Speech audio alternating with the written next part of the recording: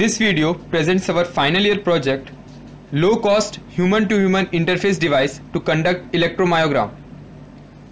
Being affordable and practical, this device promotes the study of electrophysics. The idea of remote surgery motivated us to develop this device. Now let us have a look at the system design. It involves 3 stages. The first stage is the signal conditioning stage.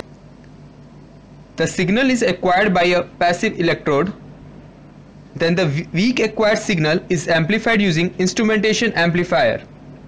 Electromyogram signals has a wide range of frequency, but most of the energy is concentrated between 20 to 500 Hz. Therefore, to isolate this band, a band pass filter is designed. Then this signal is passed through a rectifier and then an amplifier, and the output is directed to the next stage. The next stage, being data processing stage, we store the data and send the data serially to the processing software to plot a graph, and also the threshold value is set.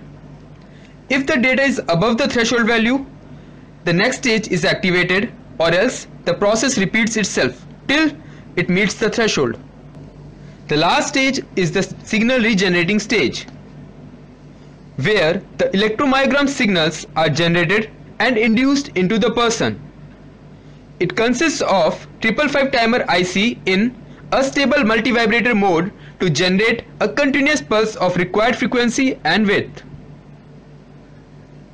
Frequency and width are governed by these equations. Considering the safety measurement of muscles, the amount of maximum current that can be endured is 80 milliamps with the frequency ranging from 2 to 150 Hz and a maximum voltage of 110 volts. The electromyogram signal from person A is transferred to signal conditioning circuit to get conditioned. After that, the signal is passed to data acquisition unit, where its value is compared to the threshold value of 500 volts. If it is greater than 500 volts, the signal regenerating unit is activated and the electromyogram signal is transferred to person B. When person A is flexing, the value in the graph is increasing, and when the value crosses the threshold value of 500 volts, the signal regenerating circuit is activated and the electromyogram signal is successfully transferred to person B. Now let's see the demonstration.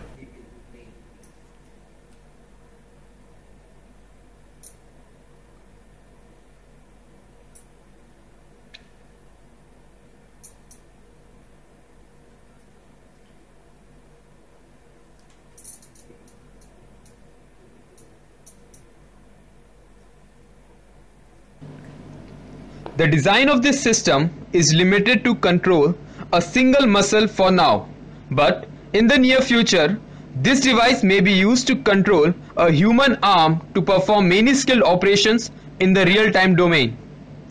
The same system has to be developed to control all the fingers of the human hand by placing the electrode on specific muscle and stimulating it to control them, allowing us to perform a different motion of the hand.